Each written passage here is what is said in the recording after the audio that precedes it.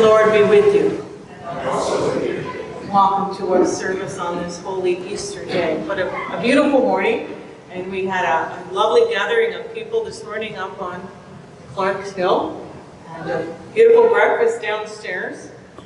And we come together now again to worship. I want to thank those who helped prepare the breakfast this morning for us, members of the choir. It's very appreciated. And I want to thank those who did the lovely decorating in our sanctuary.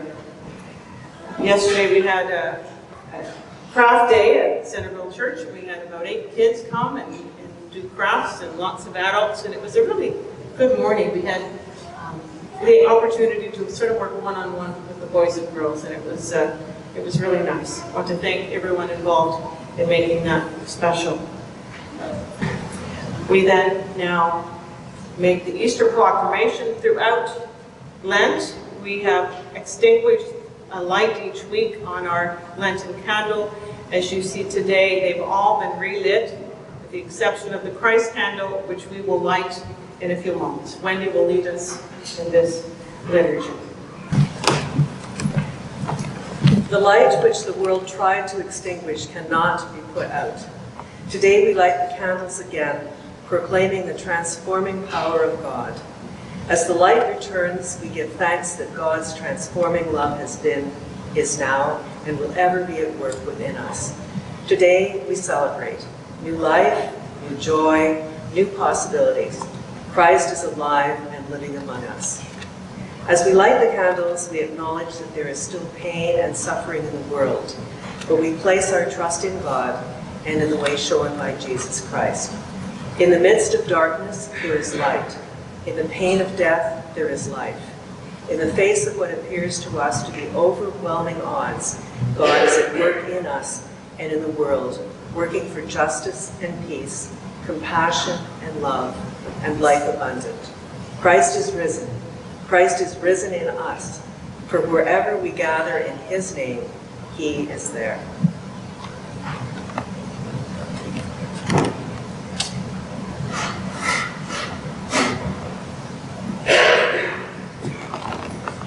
And together we say, Alleluia, Christ is risen.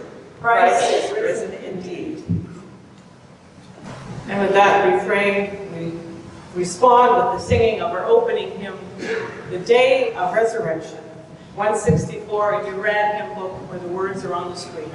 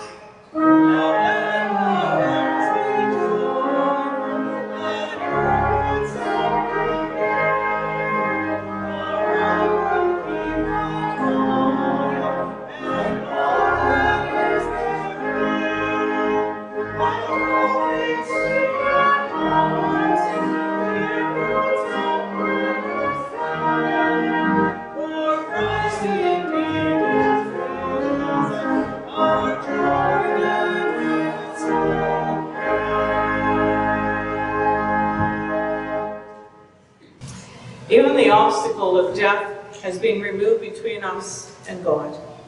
If death no longer stands in our way, we can be certain that our sin does not either. Let us confess our sins that they may be removed by the mercy of our risen Lord. Let us pray together the words of the prayer of confession, saying, Risen Lord, we have seen the empty tomb, and yet we sometimes act as if we have seen nothing. Why do we continue to be afraid and live in fear of death? You have defeated death. This is a glorious day of myrrh and song. Yes,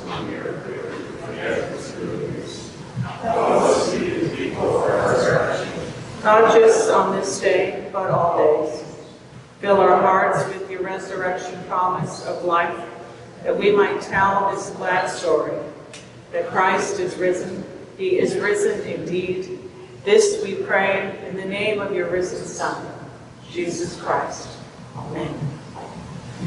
Sisters and brothers in Christ, hear the good news of the gospel. The tomb is empty. Our Lord and Savior has risen from the grave. That which has been dead is alive. No barrier, none whatsoever, can keep us from the love of God. Our sins are all forgiven. Hallelujah. Amen. We're so pleased to have boys and girls with us this morning. If they'd like to gather out here, we're going to have a little Easter chat. It's good to have Richard and Iris with us this morning as well. We can. There's a little room over here. Oh, you and George? It's wonderful to see so many boys and girls. Just wonderful to see. Okay. So to get us started this morning, I'm going to make a couple of sounds, and then a couple other people are going to make some sounds, and the rest of us have to sort of see if we can identify what those sounds are. Okay? Here we go. Meow. Kitty. Okay. What about dog. dog? Everybody hear the dog? Dog? Cow. Cow. Okay, we got agreement on both sides of the bench. Good. Okay. Let me think of another one. George, do you have one? Snake. Snake. Ava, do you have one? Did you hear that? Wolf. Can you do it again?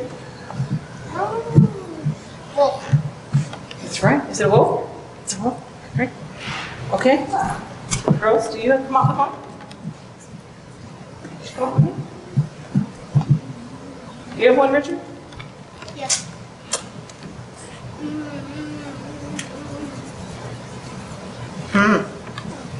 Any idea?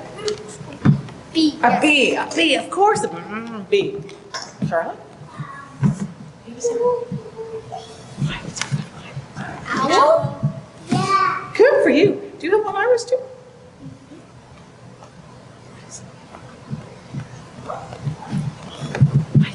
I see. A bunny rabbit? Yeah. Excellent. Oh, we got some great sounds here this morning. Now here's a question. How did you know that was a rabbit or a bee or a cat or a cow? How did you know? I know you two know. Anybody else know? Nobody besides Richard? How do you know, Richard? How did you recognize? How did you know? Because I learned this. Because I learned what sounds animals make, so I can identify the sounds. You can identify because you're familiar with those sounds, right? Familiar with those sounds, and so you can identify what they are. What's going on today? What's special about today? It's a very special day. What's happening? What's happening? Oh, we got some really keen ideas here. I know. Iris. It's Easter. It's Easter. What does that mean? What does Easter mean?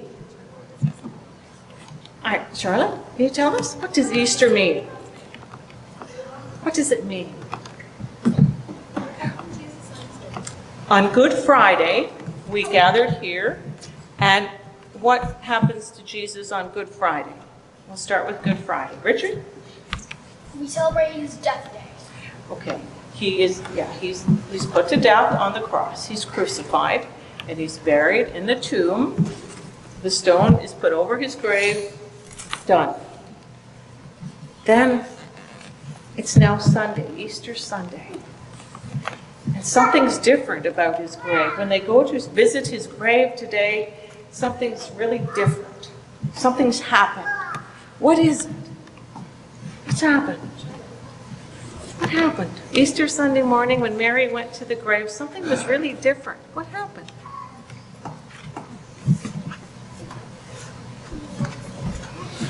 He was what?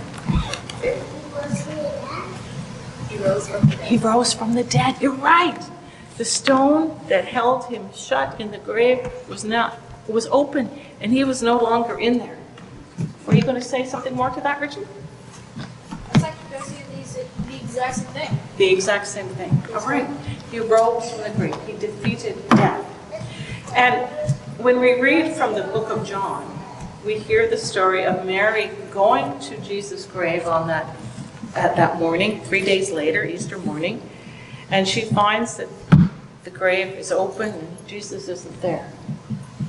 And in a little while, a man stands before Jesus, and Mary doesn't recognize him.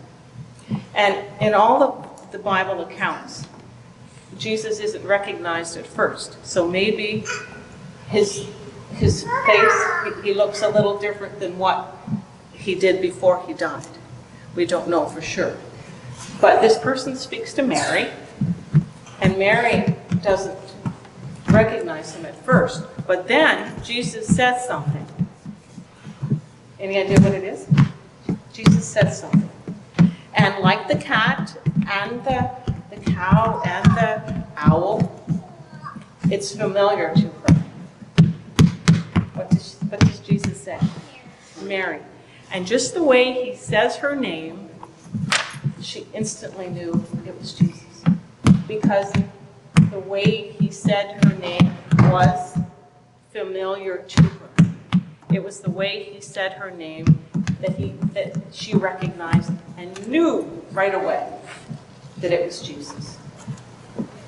She was familiar with his name, with the way he said her name. Familiar. She recognized him the way he said her name. Isn't that special?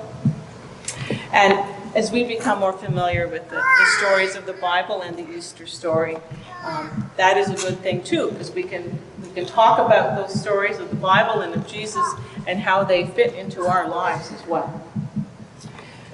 We want to now join our voices together in the Lord's Prayer, because now we can say that Lord's Prayer together.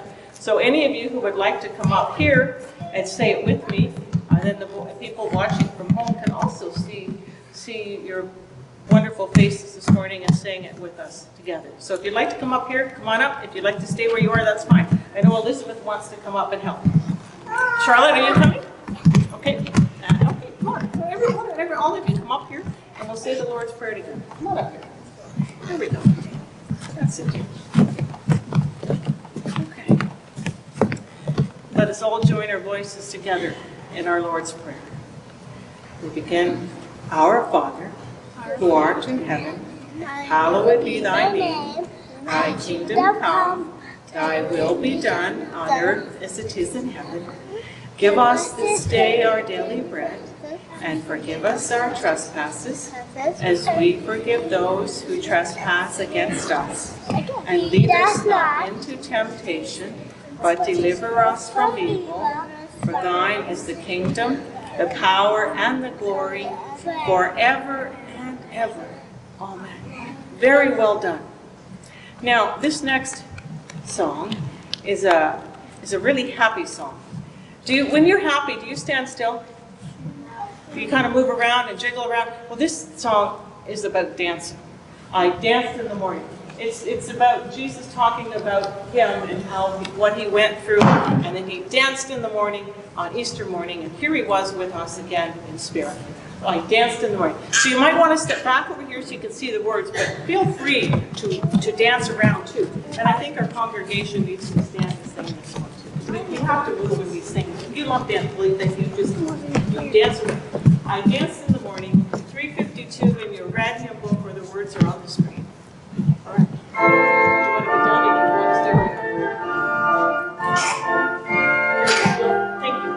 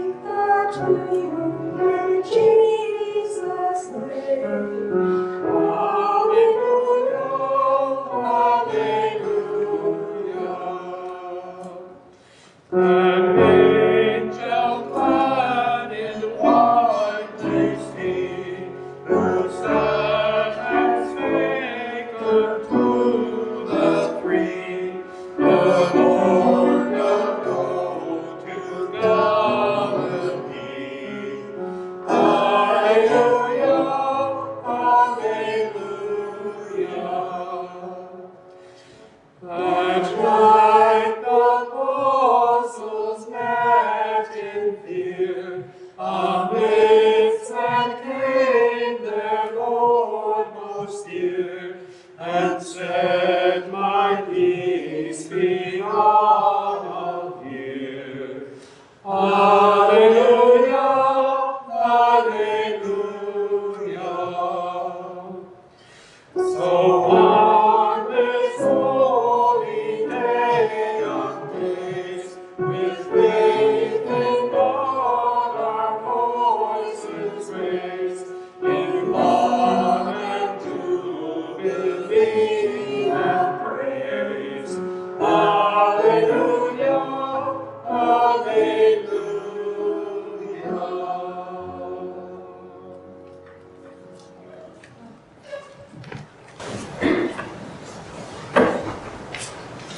Our scripture reading today is taken from the 20th book of John, starting at the beginning of the verse. Early on the first day of the week, while it was still dark, Mary Magdalene came to the tomb and saw that the stone had been removed from the tomb.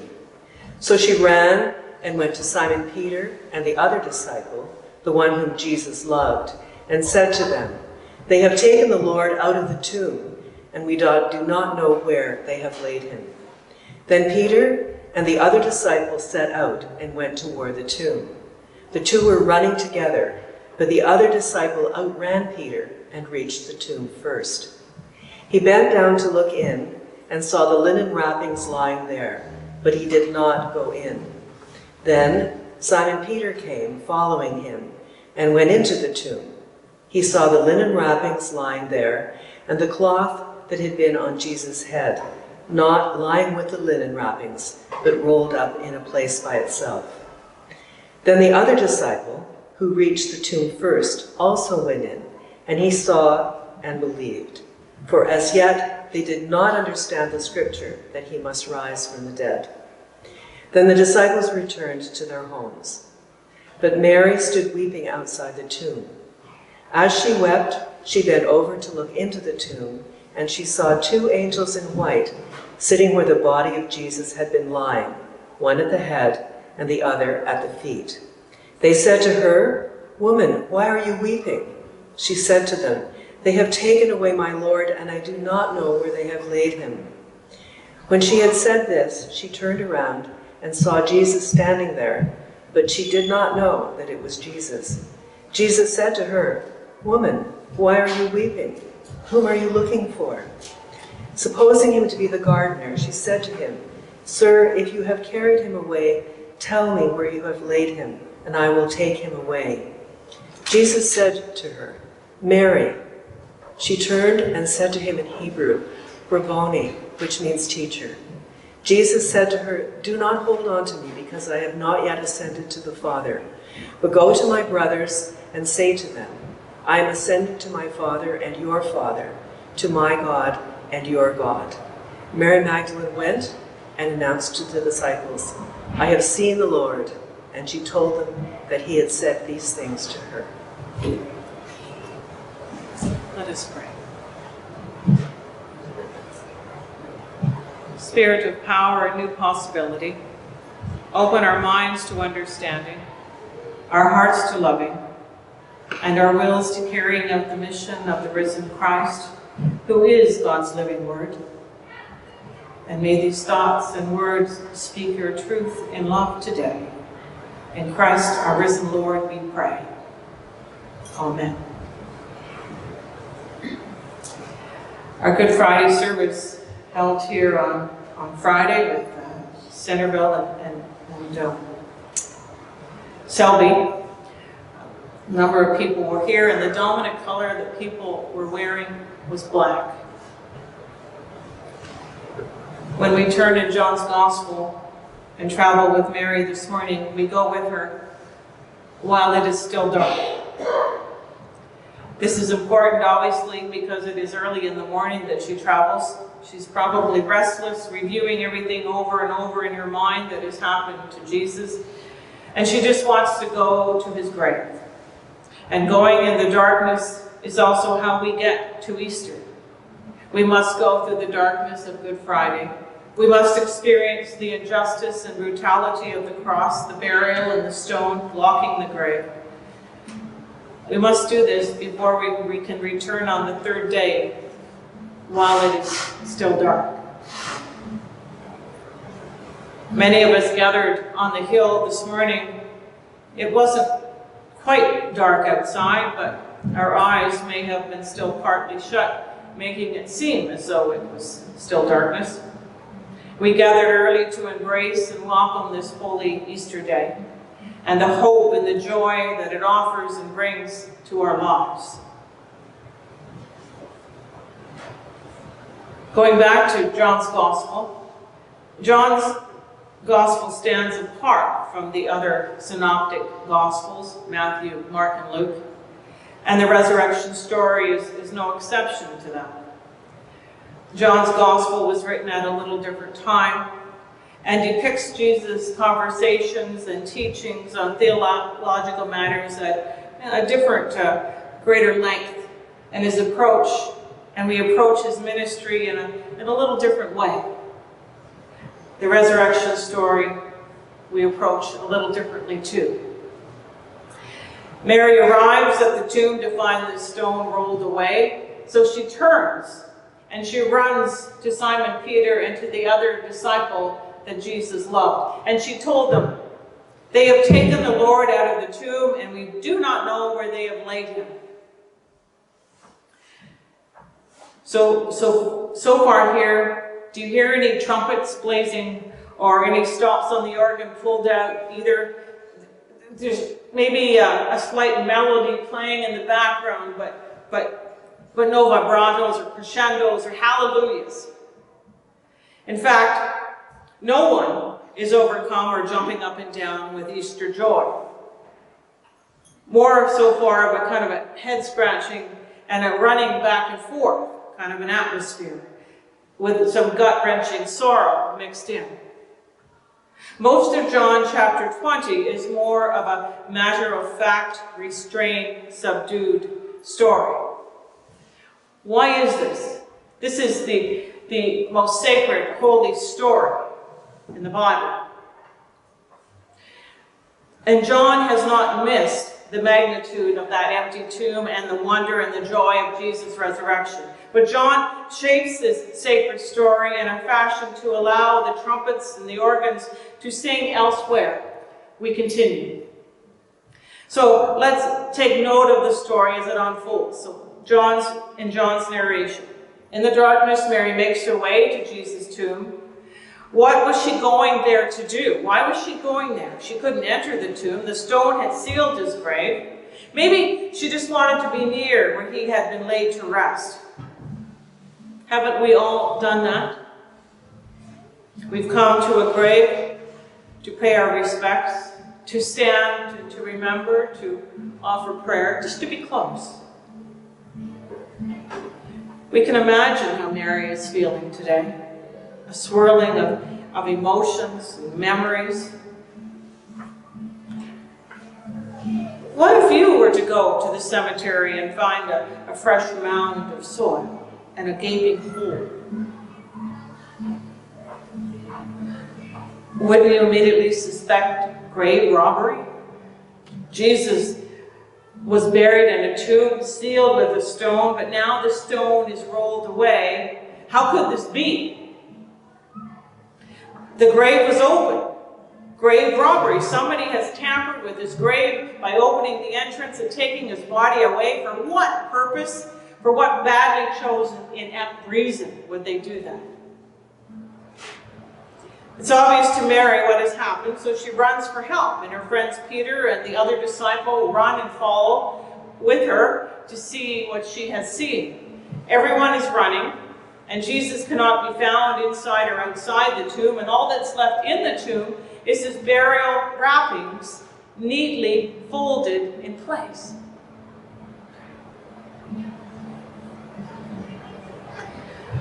I still remember as a teenager, family had been away somewhere, and we'd come home late in the afternoon while it was still light, As we were making our way into the house, we noticed a book and some doilies or tablecloth runners on the ground. And as we drew closer to the house, we noticed things a little more in disarray. And when we got to the house door, it was ajar. We proceeded in and saw things tossed, and some of our furniture in our front living room was gone. The point of this sideline story is to say thieves are not neat. They grab and go, leaving a trail of disarray, being quick as possible to avoid being seen or caught. Thieves, no matter what they steal, they don't tidy up, usually after themselves. They don't fold the clothes. They don't rehang the curtains. Remember when Jesus raised Lazarus from the dead? He stood before his open grave and he commanded Lazarus to come out. And the man who had died came out, his hands and feet bound with linen strips, his face wrapped with a cloth, and Jesus said to them, "Unbind him and let him go." In other words, release him from his grave clothes and set him free. There was no direction to fold the clothes before he went. In verse 8, it tells us that when they reached the grave, the other disciple believed. What did he believe? Because what follows in verse 9 is the fact that they did not understand what was happening. They did not know what was going on. But something interesting was happening. Whatever is going on with Jesus and in the minds of the three, the men decide to return home. Maybe take some time to think about this. In any event, whatever timid conclusions the two disciples drew at that moment, they simply returned home. Again, no trumpets. Isn't this the most important of all Bible stories? No one single emotion has been described thus far. We're not told that they were happy or sad or confused or ecstatic or inquisitive or curious or oddly disinterested. Nothing. They went home. They don't ask Mary if she's coming or offer to see how she is. They just kind of mutely walk away and leave Mary alone, now to weep in the garden. And Mary wept. And darkness persists, maybe not so much in the sky, but in Mary's heart for certain. The very first emotion we have mention of here is one of sorrow. She's crying and her eyes are wet with tears, and this is where Easter begins. Easter begins in the sorrow, in this darkness, in the confusion, in the shadow of death. Easter begins here. It begins. It doesn't end. It begins. Our Lord is changed in some way, transformed in a new mode of resurrection life. And at least one effect of this change is found in all four Gospels. As Jesus' physical form was not just the same as it was before. New Testament scholar Michael Welker once pointed out, when you read the post-resurrection accounts in the Gospels, you don't find anyone seeing Jesus instantly and recognizing exactly who he is and then rushing over to him to say, "Jesus, hey, welcome back." Jesus showed his scars to prove that they were real and that there really was continuity between the Jesus who had died on the cross and the one who had stood before them after Easter. In fact, at the end of Matthew's Gospel, Jesus standing in the midst of his disciples, Jesus looked different enough that some doubted it was him. Now Mary looks right at Jesus, but at first glance, she thinks he is a stranger. But when he speaks her name in exactly the same way he'd said it, who knows how many times before, she realizes who it is standing before her.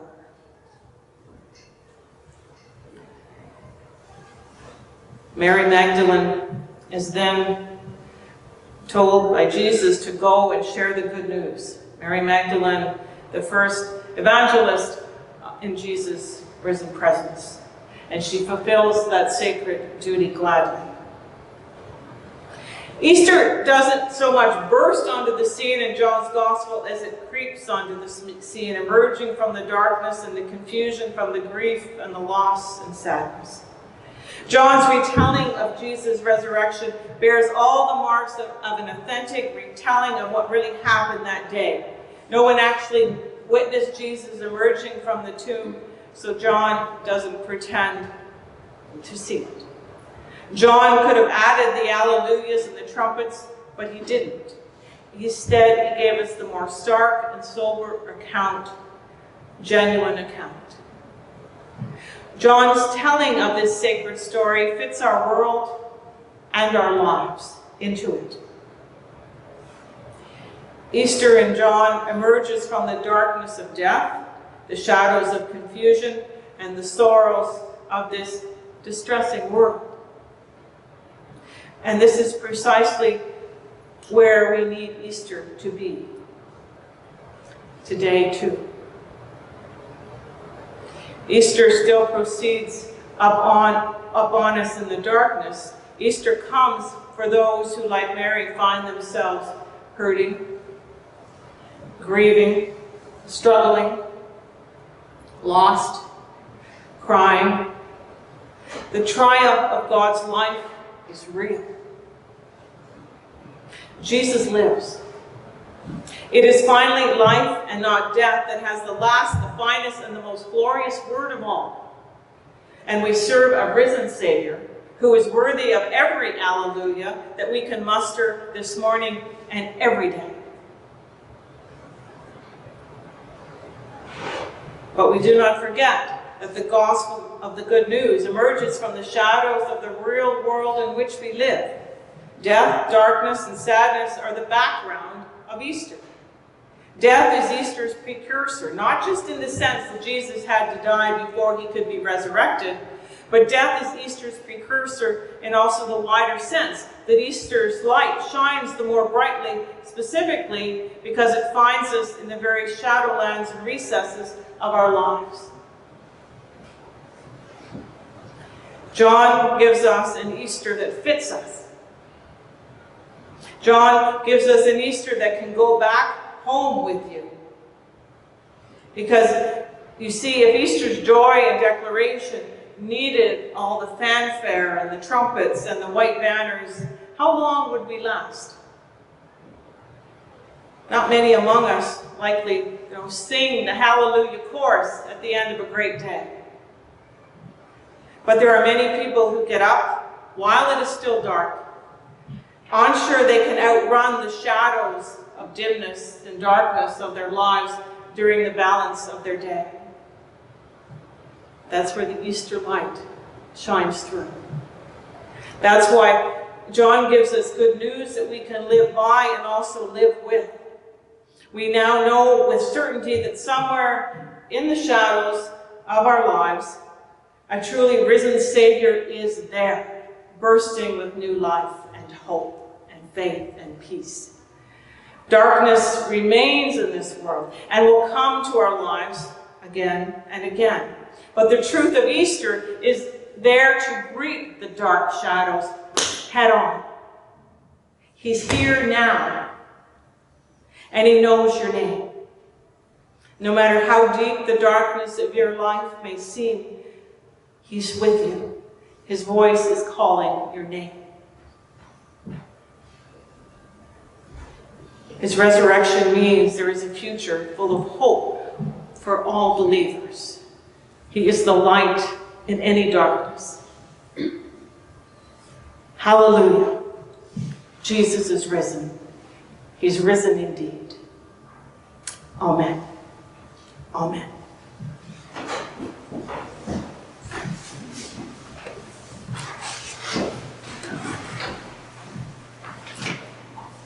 And in response to that news, let us join in singing about this day. Welcome, happy morning. It's 161 in your hymn book, the red hymn book, where the words are on the screen.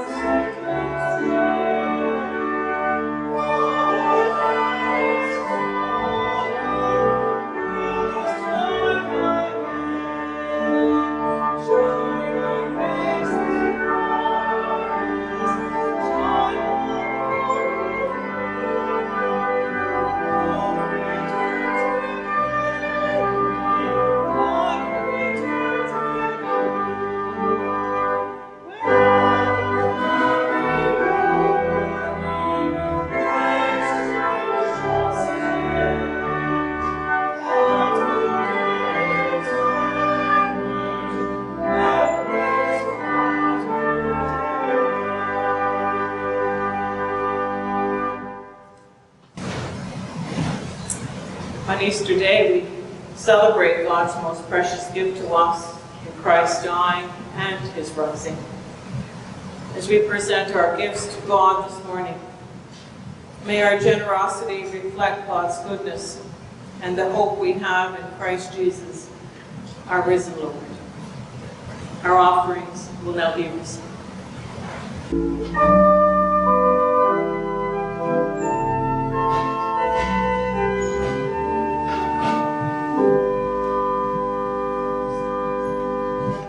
Praise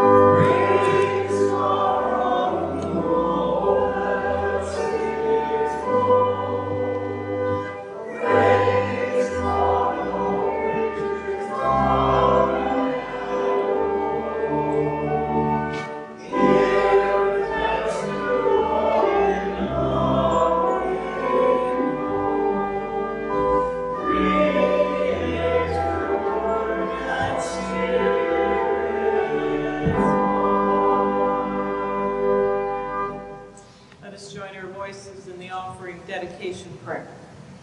Generous God, this day we recognize how much you've given us in Christ Jesus and what that gift has cost.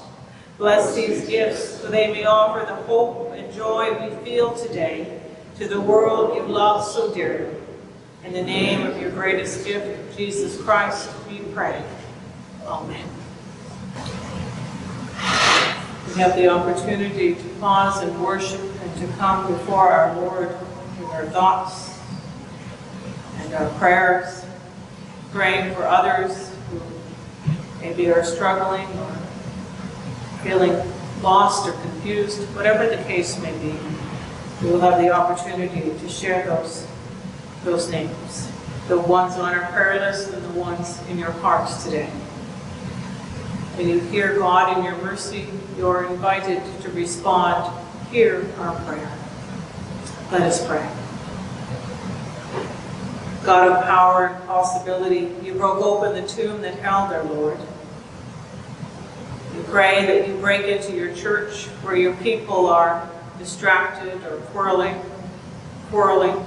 discouraging results or divisions or grudges or holding back new ideas or just holding back change. May your Spirit be present in all these situations of your church. Resurrect, renew, and revive your church, we pray, that it may continue to be faithful to you and to your leading. God, in your mercy, hear our prayer. God of resurrection and new life, you broke into the hearts of Jesus' fearful friends. Now break into our relationships with one another, where they are vibrant and life-giving and going well. We pray that you continue to nurture them. Where they are strained by old hurts and misunderstandings, or carelessly taken for granted, we ask that you help us to mend them. Resurrect, renew, and revive, O Lord, our life together. God, in your mercy, hear our prayer. God of might and mercy, you broke the schemes of those who stood in the way of your love. Now break into the governing systems of your world. Stir the minds and hearts of leaders to work for justice and equitable sharing. Where laws are corrupt or people suffer under harsh rule, call them into account. Resurrect, renew, and revive the leaders of this your world. God, in your mercy, hear our prayer. God of healing and of hope, you broke the bonds of death which tried to shackle new life. Now break into situations of illness, struggle, pain, grief, and loss. Wherever people are sick in body, mind, or spirit, wherever someone mourns the loss of any relationship or any dream, bring your healing grace. We include our prayers for Dolly and Alan, for Ralph M., Lane and Mike, Sharon and Dawn, Jack and Rosemary. We include our prayers for Jane, Lucas, John, Bev, Jean, Jamie, Norma, Jean, Nancy, Shailene, Georgia, Bill, David, Norma, and Dawn B. And we include the names and situations on our hearts this morning.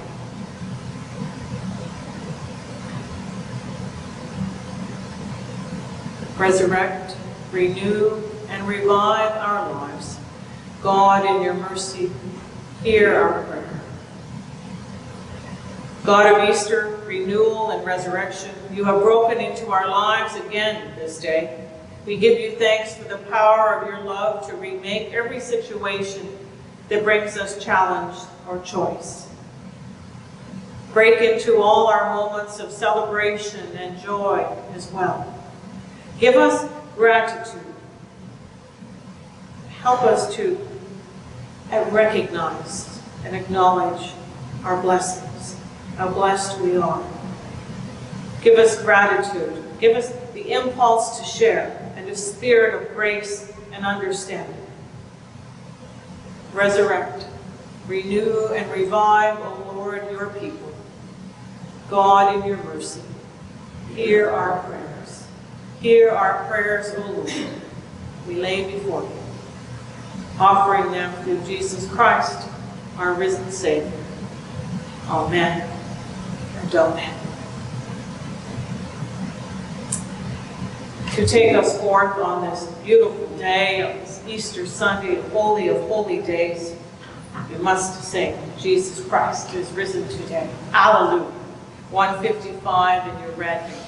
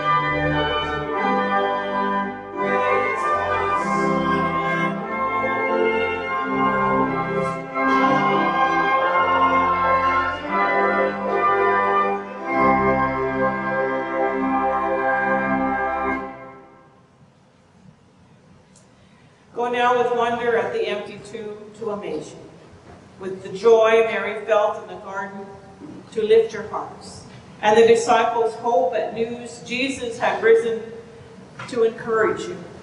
And may God's resurrecting love open the future for you, empowered by the Spirit and embraced by Jesus Christ, our risen Lord. Go in the peace and love of Jesus Christ, your risen Savior, now and forevermore. Amen.